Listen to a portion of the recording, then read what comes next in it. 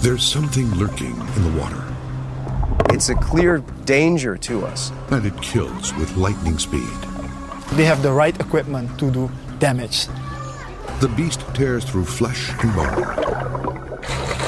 Yeah, it was the scariest looking fish I'd ever seen. This creature has terrified man for centuries. They will readily take over an area and become the dominant species. Now the deadly beast has set its sights on America. Got a problem. Monster Quest is investigating piranhas in America.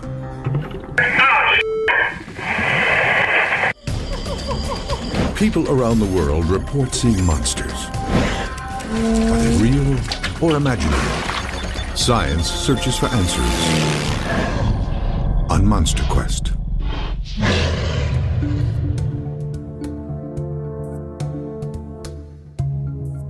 The Southeast is home to thousands of lakes. These beautiful oases are summer retreats for families who come to relax and cool off.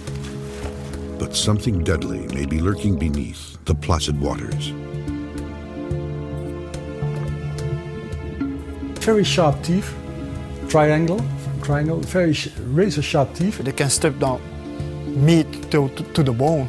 They are somewhat like the vultures of the fresh water. I just didn't know what it was, didn't know exactly what we'd caught. Eyewitnesses report seeing swarms of vicious piranhas with rows of razor-sharp teeth. These beasts often attack without provocation and can tear apart flesh. The carnivorous beasts live in freshwater rivers and lakes. Yeah, absolutely, I was shocked.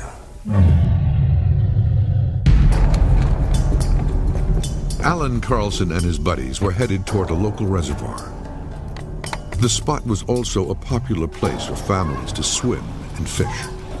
It was Labor Day weekend. We were fishing with night crawlers, bottom fishing for catfish. And then the piranha struck. Well, when it hit the line, it just took off, and the sensation was of a bluegill. I thought it was a big bluegill. And my buddy said it might be a record bluegill, the way it was bending my pole over. And I fought it for a few minutes and got it in, and when I went to lift it up, we were looking down in its mouth and we seen all the teeth. Looking down in its mouth, yeah, it was the scariest looking fish I'd ever seen. Didn't know what it was, didn't know exactly what we'd caught. Carlson showed the fish to a Tennessee wildlife official who confirmed it was a piranha. Word spread quickly. The day I caught the piranha, there was little kids out there on a boat swimming. Neighbors around here all came out to see what was going on. And the young kids, their parents said they didn't know if they'd let them swim in there again for fear of them being bit by the piranha. Carlson believes the fish may be breeding and spreading across the country. People think that they may be adapted and breeding in these lakes.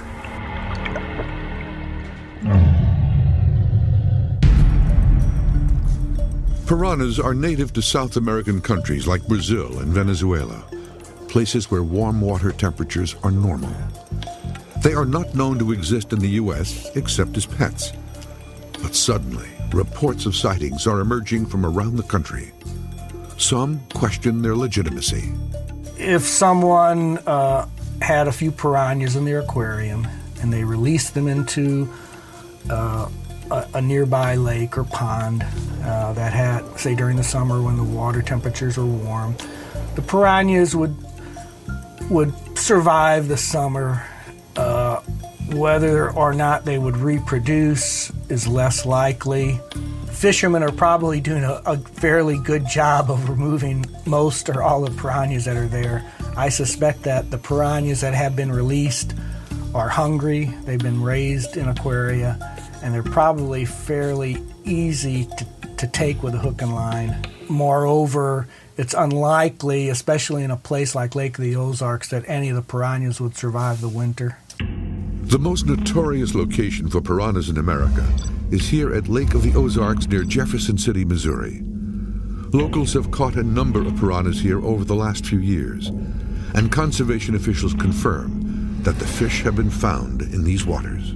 If you catch a piranha every year for 3 years, Eventually, you need to start considering the possibility that there could be something here. Monster Quest is here to investigate the sightings and see if piranhas are capable of surviving in these cold climate lakes. What we're trying to figure out while we're here is, will Lake of the Ozarks habitat support a breeding population of piranha? Dale Pearson, a professional diver, will lead the expedition. I think the chances that there's a breeding population in the lake are actually greater than the chances of someone catching one stray piranha on 500 miles of coastline. Pearson has enlisted local fishing guide Jack Uxa to assist him. We're down here trying to find evidence of piranha habitat. I know there was one caught at the 5-mile marker. There's some conservation guys that are working up the Glaring Glaze with some trap nets for fish. We'd have to go check out up there. It's a spring area with consistent water temperature. We know piranha exist. We know they've caught them in the lake. So now it's more a matter of finding the pieces of the evidence to support that this thing can live here year-round. The team will submerge a baited underwater surveillance system in the lake. They will also search for warm water inlets where the piranhas could survive the cold winter months when the water temperatures dip into the 30s. And Monster Quest will work with state conservation crews to see if fish traps uncover any signs of the flesh eaters. You guys ready? The team sets out in search of a location to deploy the surveillance equipment. The plan is we're going to go to an area where the Department of Fish and Game does trap netting for crappie. And if there's a chance that we're going to find a piranha in the lake, that's probably a really good area where we're going to find it. So we're going to go there, set up a camera trap system and some bait, leave it there overnight, and see if we can bring something in. The fact that they've caught piranha here every year for 3 years, something this big, tells me that it's probably not just a pet that's loose. Where we're going, it's a clear section of the lake. That'll be good. That way we can set up that camera trap and get the bait down there and give it 24 hours, come back tomorrow, yank it out, see what we get. They find a spot about 50 feet from shore. Near where a freshwater stream feeds into the lake. No, you know what? We got about 3 foot right here. 3 foot of viz. Well, I'm going to take this chicken, stick this rope through the chicken, and then I'm going to tie it to basically just a marker buoy so we know exactly where it is. We're using a dead chicken because piranhas like dead stuff. They like to eat dead stuff and obviously small live stuff, but you know, a dead animal in the water is always going to bring whatever is around, especially like a nice greasy chicken giving off the scent and stuff like that. Yeah, and he's got us right here by a stream coming in, so the current's going to come through and kind of push that scent out here into the main part of the lake. So that's the theory, that whatever's out here is going to come in and check out what we got. That's when we take the picture. Oh, I think this is going to work out good. I think if there's something in this lake, it's going to be chewing on chicken tonight. Dude, we're going to have it anchored, and we're going to have it right in front of the camera. The team prepares the camera.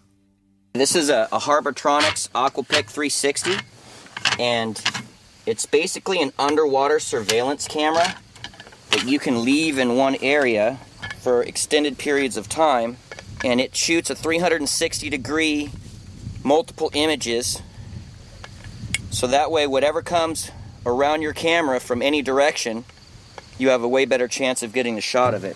You just flick it on here. Now it takes a shot, turns. So every minute we're taking a 360-degree shot around our bait. So hopefully whatever comes up, we'll be able to see it.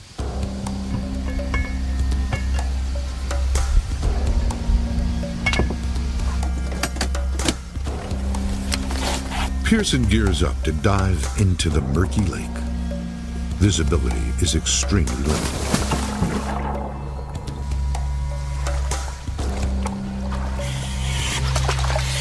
Got it. You got it?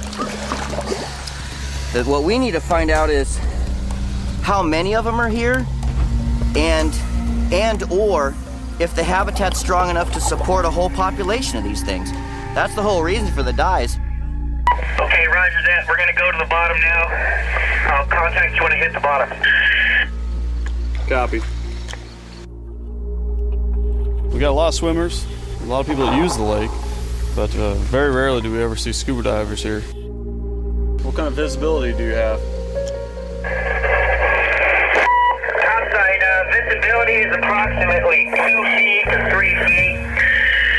Bottom is a thick, silty mud in the middle of the channel, leading up to a hard, rocky bottom on the outside.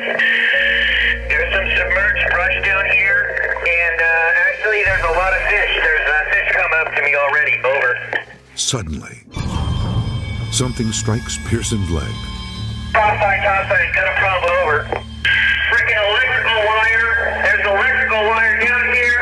Ah, there's more of it. Monster Questers traveled to Missouri's Lake of the Ozarks, searching for evidence that flesh-eating piranhas have invaded American waters. Native to South America, piranhas are an ancient species that have been around for more than 8 million years. Not a lot is known about many of the South American fishes. The fossil evidence of the freshwater fishes is fairly poor. There have been discoveries in recent years of bits of pieces of jawbones of different piranha species, some such as this mega piranha. The modern piranha is thought to have evolved from the Mega Piranha parensis, which went extinct 10 million years ago. This prehistoric beast developed a distinctive row of flesh-shredding teeth, nearly an inch in length. Scientists believe this evolution may have occurred when food sources became scarce. 4 times as large as modern piranhas, these ancient beasts were big enough to kill and devour other animals on their own, instead of working as a group. The modern-day piranha was unknown to many Americans until 1914. Teddy Roosevelt, when he traveled to Brazil on an expedition with his son, also wrote about piranhas.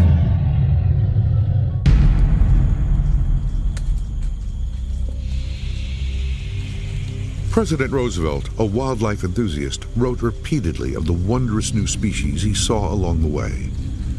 When he witnessed a cow carcass thrown into piranha-infested waters, he marveled at the way it was ripped to shreds and reduced to a skeleton. Many Americans learned of the fish for the first time by reading the president's impressions in his 1914 account, Through the Brazilian Wilderness. The president described the ferocious coordinated attacks, reporting that no one in his group dared get too close to the piranha-infested waters. Teddy Roosevelt thought that piranhas were one of the most, in his opinion, ferocious fishes. Roosevelt helped cement the piranha's reputation as a man-eater. He wrote that it would snap off a finger that skimmed the water from a boat, mutilate swimmers, or devour any injured man who dared enter the water. The highly publicized trip drew other American explorers to the Amazon. They confirmed the piranha's appetite for flesh, as evidenced by this photo taken in the 1930s near Mato Grosso, Brazil. It shows a piranha victim with the flesh stripped from his body. The piranha's reputation would be exploited for the next century in popular culture.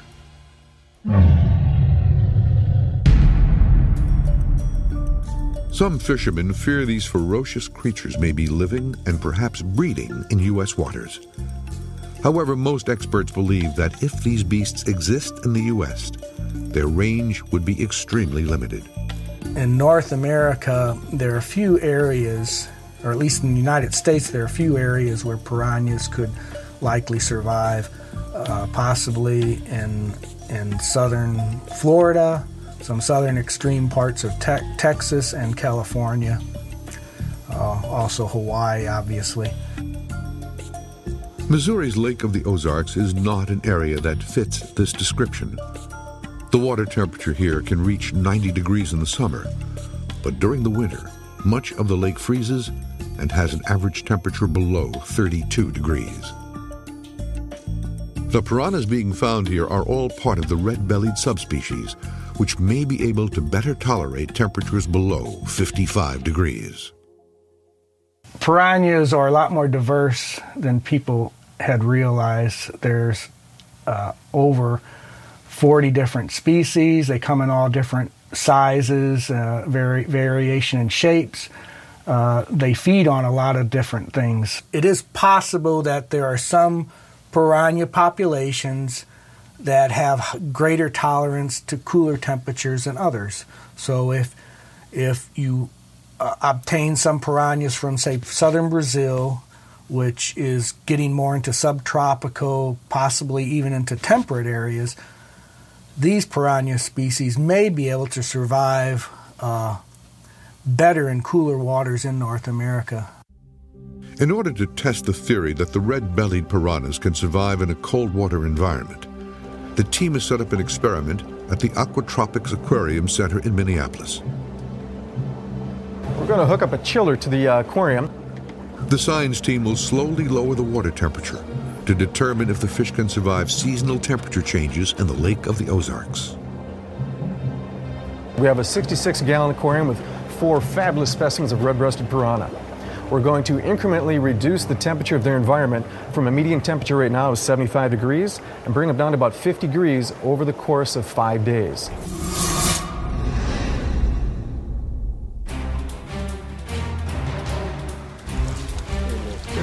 The expedition team is searching the lake for evidence that the piranhas aren't just surviving here, but breeding as well. The team loses radio contact with diver Dale Pearson.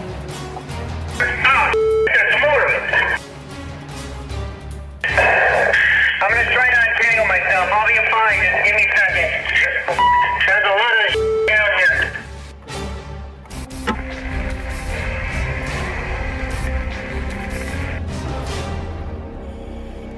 Suddenly, he emerges from the murky water.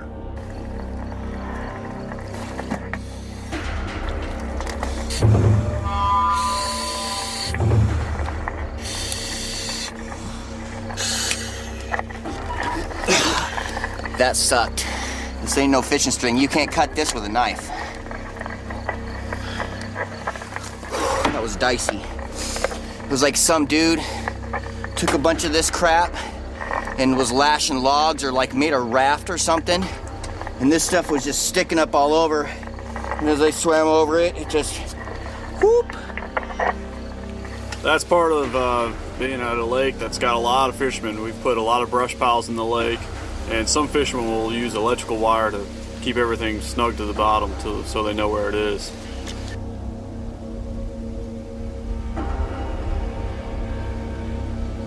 The team is looking for a clearer location to place the underwater surveillance camera. They pick a spot where piranhas have been known to strike bait. Hi, Dale. This is right near the 5-mile marker. This is where a little girl caught a piranha here recently.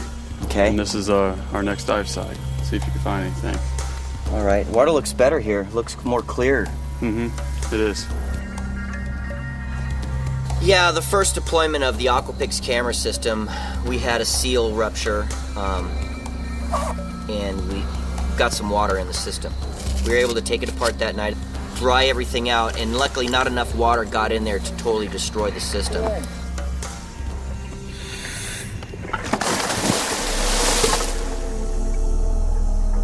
The second camera system will be baited with chicken to see if the meat attracts the flesh-eating piranha. You know, the other thing that's pretty freaky is that little girl that caught this piranha, it wasn't a little piranha. It wasn't one of those little ones that was just like the size of bluegill. It was about 12 inches long. Water temperature 57 degrees. Copy that, 57 degrees.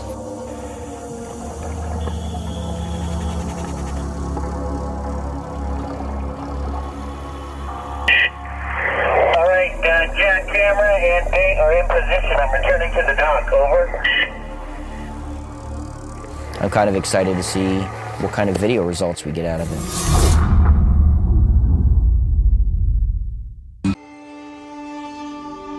Monster Quest is exploring U.S. waters, searching for deadly, flesh-eating piranhas. This species has long been known to thrive in the warmer climates of South America. People were very afraid of going into the water.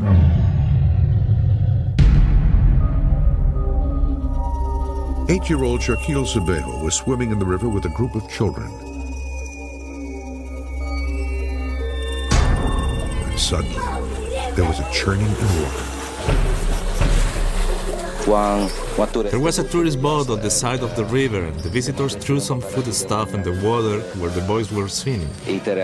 My boy got bitten. The food had attracted a pack of hungry piranhas, and the children were caught in the middle. The kids started running out of the water. Shaquille was not fast enough. I was shocked. My boy was bleeding heavily. I saw his 2 toes were bitten off. Pieces of the 2 toes were gone.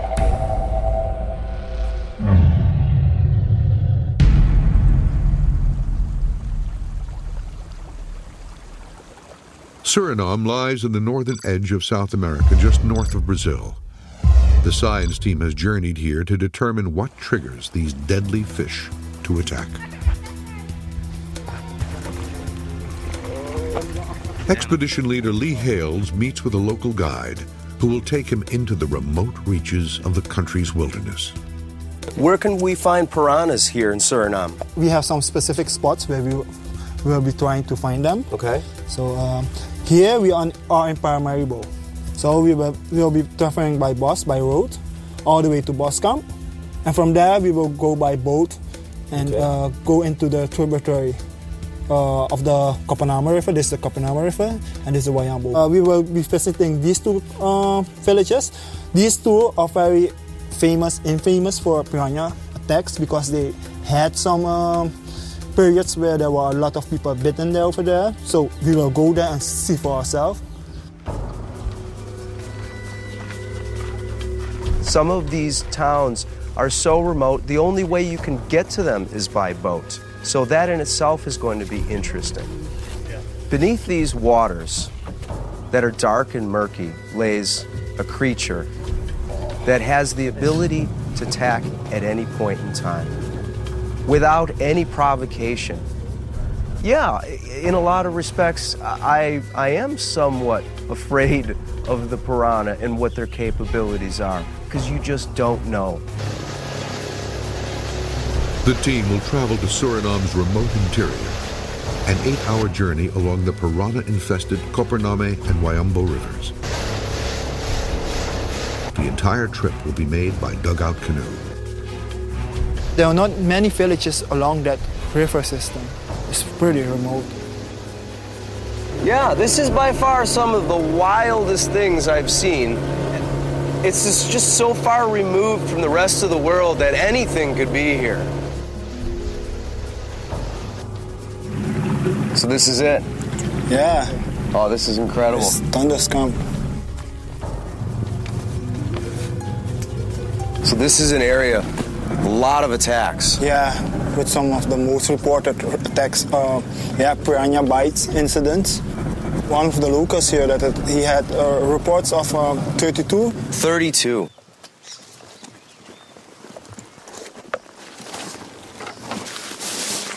The team arrives in the remote village of Dondeskamp, where the locals live in fear of the flesh eaters. Hello. Nice to meet you. And the bites were from very light bites to very bad bites. They were missing finger pieces, toe pieces. The wounds were severe. Jan Monde, a local doctor, has treated most of the piranha bite victims. Wow, this all of these people here. This is a long list of people. It's something. This lady was bitten twice. This one? There was also a lady who was bitten 3 times on the same toe. In die periode wel. Men moest zich gewoon aanpassen. The spirit was very bad because you'd only have to enter the water or splash with your fingers or feet and you would get bitten.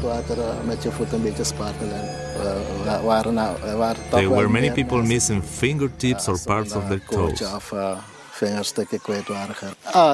People were very afraid. They were scared. They were very afraid of going into the water. Then there is a sudden commotion on a nearby dock. A fisherman has caught a large black piranha. And they make a certain noise. So, when they're caught. See the teeth? Nasty. Wow. Yeah. I mean, that is truly predator teeth. That is something. Wow. How many? Millions of these guys are in this river. The doctor has told the team about a nearby lake that has one of the largest populations of piranha in the country, an ideal location for testing attack triggers.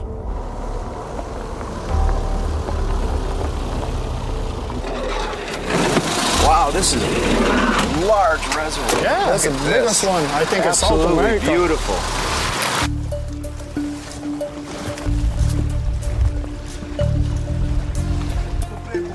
Yeah. Safety first. Yeah.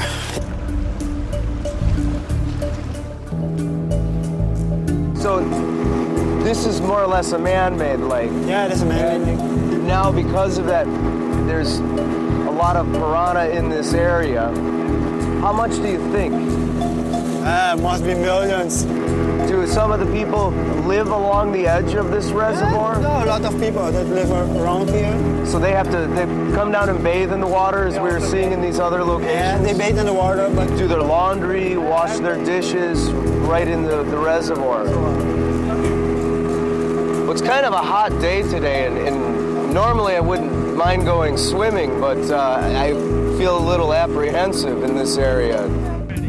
The team has found a good place for their test. First, they'll try to determine what type of prey is most likely to trigger the piranhas to attack. All right, we're in an area where there's a lot of piranha, and we see a lot of little bait fish right through here, and we have the advantage of all of these dead trees. So we're going to use these to run a line across and hang this chicken just beneath the surface, and we're going to see exactly how ferocious these guys are and how much damage it's going to do to this chicken in a short period of time. Make sure we use every little bit, little blood right there in the water. They are attracted to blood, much like sharks are. Call them in, dinner time. The team set several nets with raw chicken bait. All right, we're hoping we're going to come back and we're going to get a first-hand example of what a piranha is capable of. The team also sets up a net designed to snag fish as they swim by. And I want to set a gill net out here just so we have a couple of different things we can try to see what type of piranha live in this area, how many, how big. So we're going to leave it here and come back later and pull the piranhas out.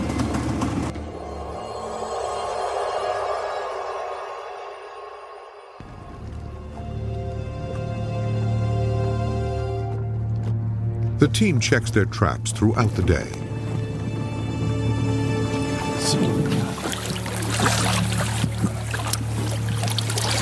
Well, it's still intact. Maybe we haven't left it here long enough. There is no evidence that piranhas are drawn to the chicken. But a check of the gill nets proves there are piranhas in the area. Oh, there's another. There's still a live piranha. One piranha? Yeah. I mean, he's been in there a while, and just look at him snapping. Yeah. Oh, nice. piranhas. Look at that. Yeah, still. Two good-sized piranha right next to one another. But I don't want to get close to them. Yeah, he's biting on it. Oh, yeah, look at that. Just about every fish we've caught has bites right out of the fins. So that's telling me that the piranha, as they're feeding, are even nipping on one another. So you know there are plenty piranhas around. The team decides that a live trigger might be more attractive to the piranha. They set the trap with new bait. Well, it's getting kind of late. We're losing light, but it's worth a try here. Maybe they're going to come out and be a little more aggressive as it starts to get dark. Some other fish are coming in, so we'll see if we can end the day on a good note and catch a few piranha here. The results are immediate. Very nice one. Nice. Here we go. Here we go. Oh, yeah. Look at that. Let's see. Oh, yeah. Listen to that. He's even making like a little vocalization, too. Oh, he's got a hold of that knife. The movement seems to be the key that triggers the piranhas to attack, puncture, and shred.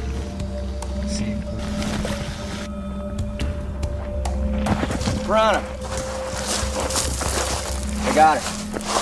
They're doing laundry right over there.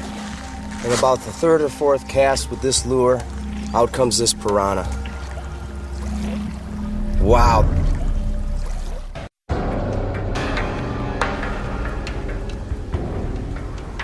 Monster Quest has traveled to Missouri to determine whether piranhas have invaded the Lake of the Ozarks and are breeding here. Parts of this lake freeze every winter, with the water temperatures dropping into the 30s. The science team has theorized that the red-bellied piranha might be able to survive in low water temperatures.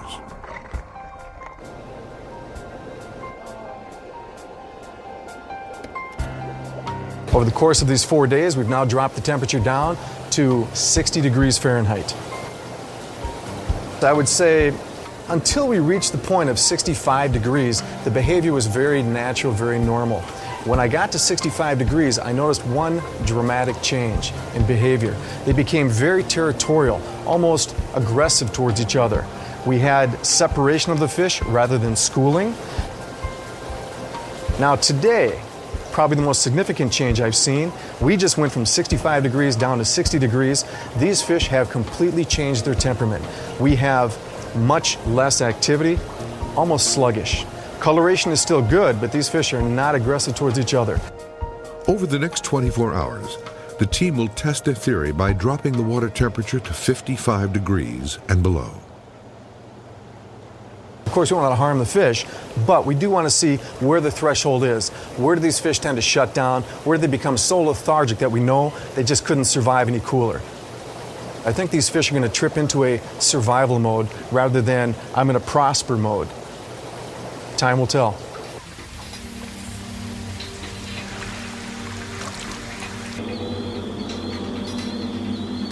Despite the evidence, some scientists are skeptical that piranhas could survive in the U.S.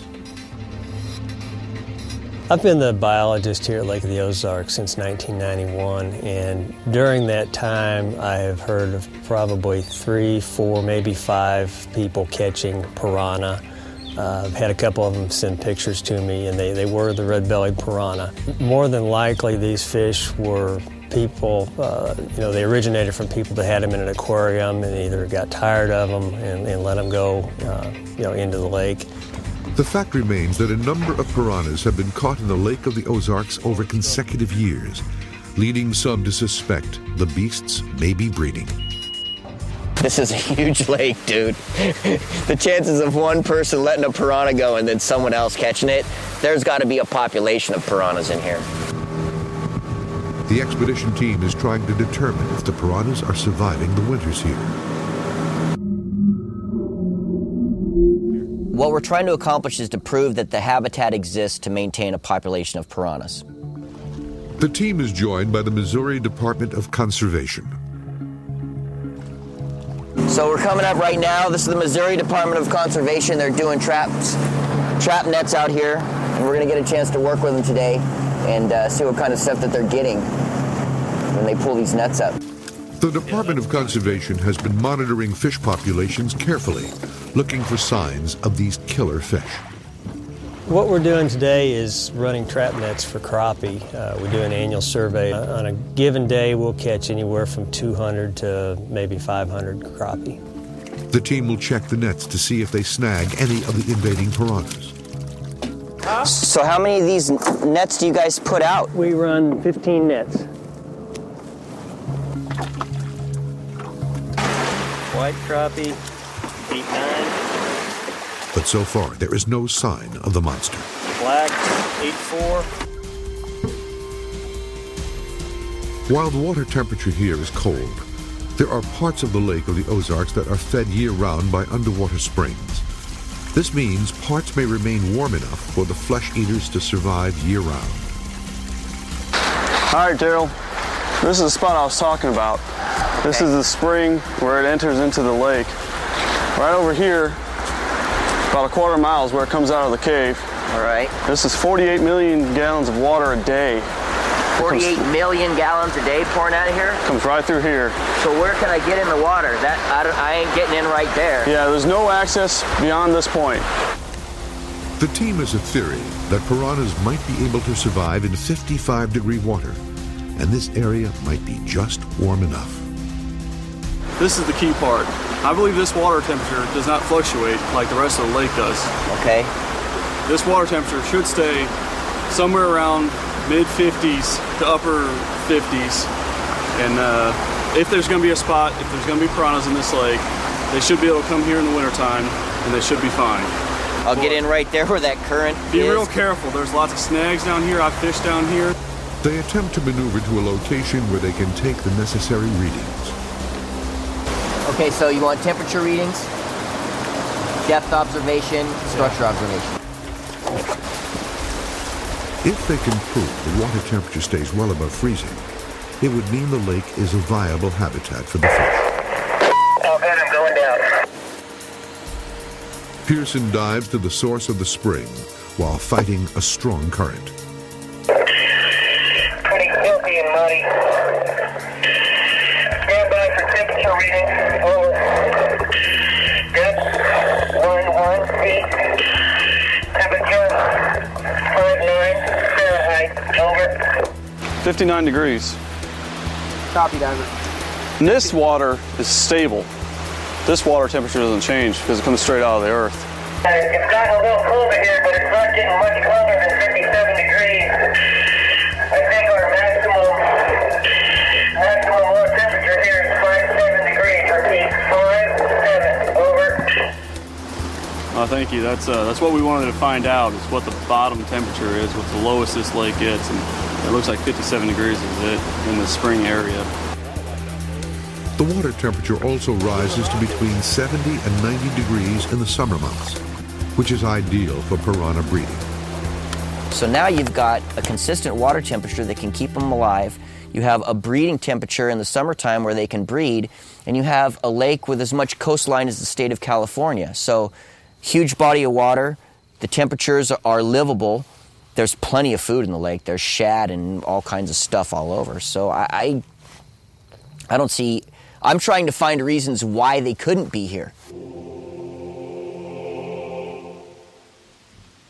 The expedition team returns to a position on Lake of the Ozarks called 5 Mile Marker. A flesh-eating piranha was recently caught in the area.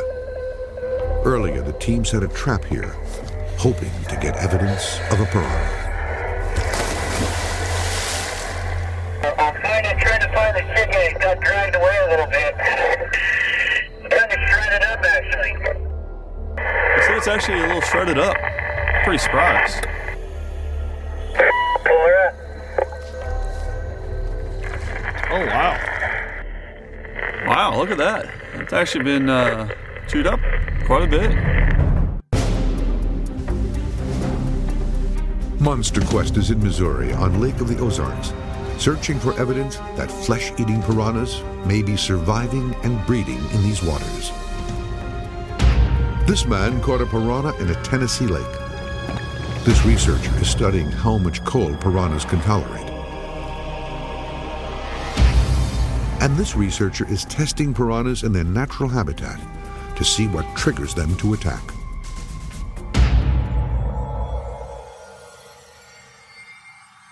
The expedition team is examining the baited camera traps. Something has clearly attacked the bait. Definitely some chewing going on here. This has been pulled at.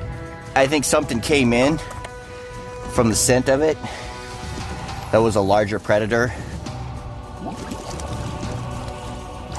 Well, did you see any more fish down there? Actually, no. I was surprised. I went down, I looked, found the chicken. It was shredded up for real. And there was nothing around. The team checks the underwater footage, but none of the cameras show piranhas, only native fish. It's possible the murky conditions obscured something else feeding on the bait. Yeah, it's kind of funky being in this lake, honestly, because the light drops extremely fast. Like when you go down there, you lose light pretty much immediately. If there's a school of piranha in here, you're not going to find them. The visibility in here is to the point to where any fish is just going to disappear.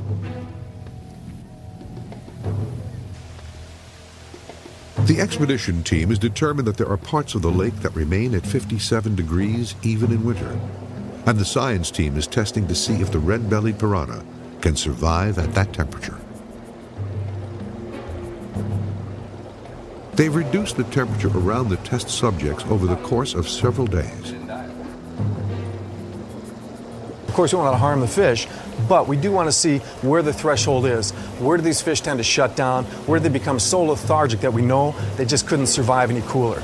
On day 5, there are profound changes. We get down to 53 degrees, and these fish started to huddle together. They literally lined up in a row as though they were almost absorbing each other's body heat, the little that there was. But as we continued to drop down to 52, you could tell the disorientation became evident. The fish would swim awkwardly, almost labored. They would huddle together at one point, and then almost as though the instinct of survival were trying to step in, they would take off and try to swim for activity, almost to warm up. Condensation covers the now frigid test tank. The drop in temperature from 55 down to 50 degrees was the big one. We saw the greatest amount of change. The piranhas lose their ability to stay upright at temperatures of 50 degrees. Their equilibrium is gone. The fish, I do believe, would survive fairly comfortably in the mid to upper 50s. This monster quest expedition has turned up some interesting results. The science team has determined that red-bellied piranhas will adapt and huddle together to survive at cooler temperatures. It will take water temperatures below 50 degrees to kill them. And the expedition team has identified spring-fed waters in Lake of the Ozarks that stay in the high 50s year-round.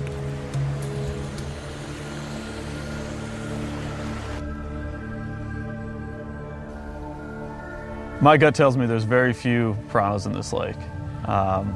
There's probably a handful out there. It would easily become an A-list predator and actually have very devastating effects on the native fish species, not to mention the encounters that you're going to have with humans and other animals that might venture into the water.